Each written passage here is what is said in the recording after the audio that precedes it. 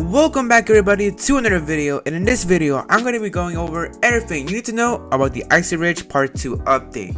So let's get into it. So obviously, to start the story, all you're going to do is head to Icyridge, and if you were caught up of the story before the update, you would have to meet your friend at the bridge. Once you are at the bridge, the story will begin.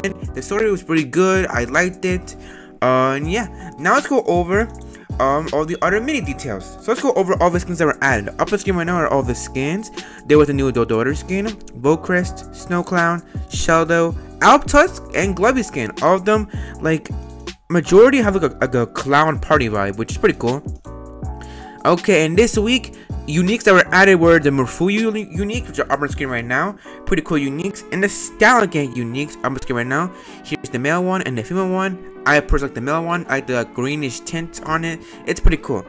Alright, next up, let's go over Morphuyu's task. So, I made a video on how to find Morphuyu. So if you want to know where to find it, you check that out right now. Let's just search up more. Go up here. Search more. So here we go.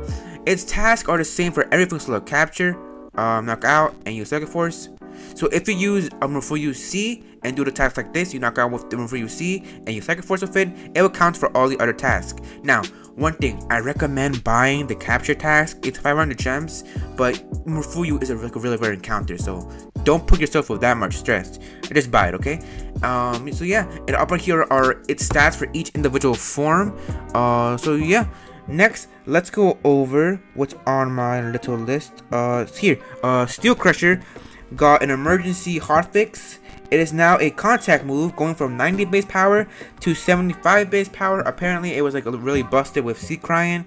I feel that's the male evolution to Buoyancy, if I'm being correct. And yeah, next, let's go over the gold tint. So the gold tint is now available, can be found in the wild, in the roulette, and in runic runs. Also, the new bundle feature, which you can buy a new gold tint every hour. It can either be a regular gold tint, a hidden trade gold tint, a misprint gold tint, or a misprint hidden trade gold tint, all for 1,000 Robux. So yeah, look, it will change in like 4 minutes. So the odds of finding a gold tint in the wild are 1 out of 167, and in the roulette, it is a 1% chance to find it. So yeah, pretty cool. It's basically Phantom but green, and of course I'm hunting it right now. I'm going to be putting a video on my finds of gold tints, not like individual finds for like one chain, just like me finding my cool gold tints, which should be out really soon. The next key arc will focus on Cortez, Tension, and Portia, for those who are interested in the story. Morphuyu Gemini had its trait Levitate replaced with Skyborn. So yeah, so let's go over the forms. Leo form, it is a, I would believe a, let's go over here. So yeah, Morphuyu O, basic mind. Morphuyu C, mind water. Morphuyu G, mind air. Morphuyu L, mind fire. And Morphuyu T, mind earth. So yeah, and of course, if you want to see the misprints right here, all pretty much the same. And to be honest, that's so lame. That's so lame, this misprint. But hey, to each their own, right? And the key. So I made a video on how to get the key. If you want to go check that out, it's really informal. It's really formal. I feel like I covered it really well, and I think that is all to cover it. The Halloween event will be this week, so prepare for that. I'm gonna love the Halloween event. I've been waiting for it for a long time.